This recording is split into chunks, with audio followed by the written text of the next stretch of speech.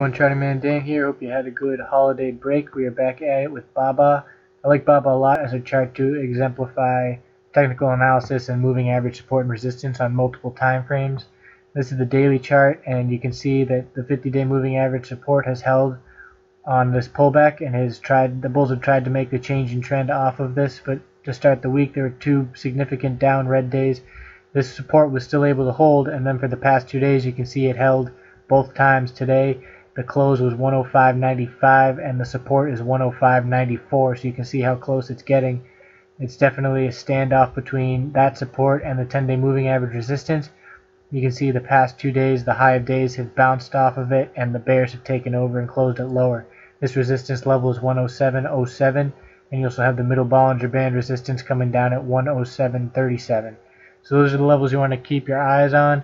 There is a standoff at the OK Corral coming between the bears and the bulls, and one of them is going to win pretty early next week in terms of breaking out of this tight channel that's forming.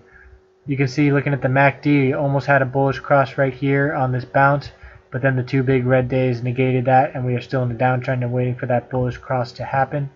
Looking at the weekly chart, it's another example of moving average support. You've got the exponential 8-period moving average on the weekly here that was coming up. You can see it was able to close above it here, keep it as support.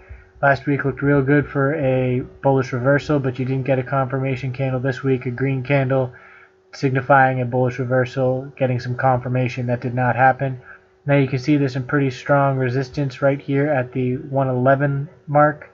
As you can see, it was the high week last week, and this week's the high week was just below it.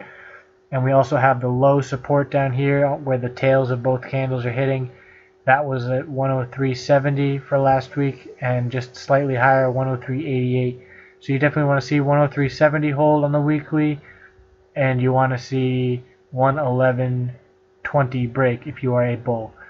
And that is the levels we are looking at on Baba. If you have any questions, comments, or want to